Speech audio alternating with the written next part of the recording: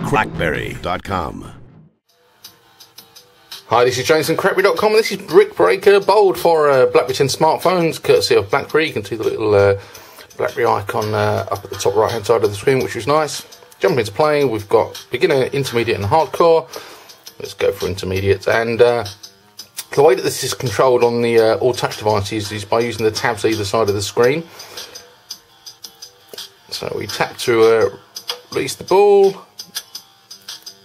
You'll also see up at the top left hand side, there's a couple of tabs. You can turn the music and the sound effects off if you want to.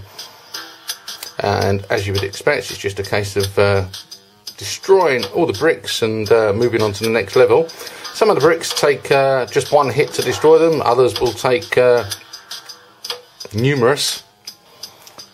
Like that one I'm trying to get in the middle there, that's taking 3.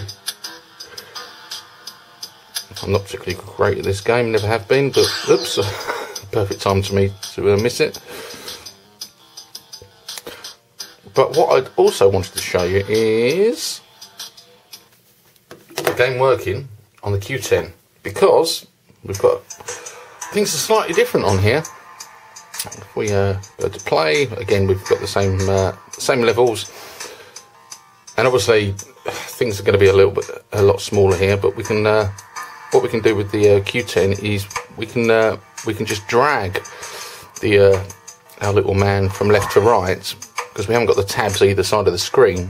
However, because we're using a device with a hardware QWERTY keyboard, if we want to, we can use the Q and the P keys as well as to control him, which will certainly please some people.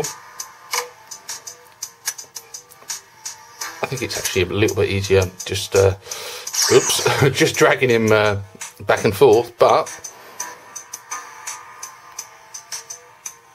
you can use whichever means suits you best. But overall, nice work, BlackBerry. Thanks for bringing Brick Breaker back to us, and I'm sure there's going to be millions of people out there enjoying it on BlackBerry 10. Anyway, I'm out of here. See ya.